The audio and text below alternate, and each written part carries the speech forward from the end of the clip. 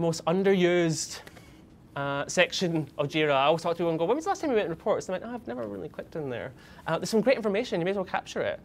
We've got 3 sections of reports that are specific to the service desk. All of the normal stuff you can do in JIRA, all the clever stuff you can do reporting and dashboards, that's all still there.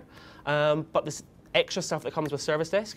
We can have a look at our workload. This is so typical of here. I've got all the work, and Adu's got nothing. We can look at our goals and SLA goals and see how the team's actually traveling along meeting those. Our satisfaction, 0%. That's when people are saying, you can set emails out afterwards going, how did that help you? Was it good? And you can start to capture that. Our knowledge base, what's the article usage and the article effectiveness, that tick thing, this actually helped me, yes or not, you can track that.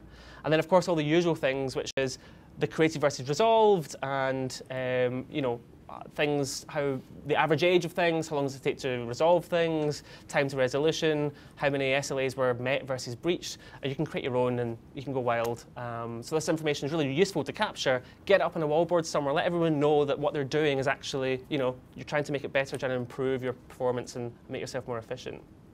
In terms of dashboards, there's no sort of specific new gadgets. People were like, oh, there's no gadgets for Service Desk. But remember, you can use all of the elements in JQL, things like your time to first response and time to resolution, you can find those, you can search for those in your filters. So all the normal stuff you can do, you can absolutely make dashboards. So here's the, you know, time to resolution by breach of the different issue types. So you can be a little bit clever, and using these different fields, you can make dashboards that are Service Desk specific, and then stick these out up into wallboards.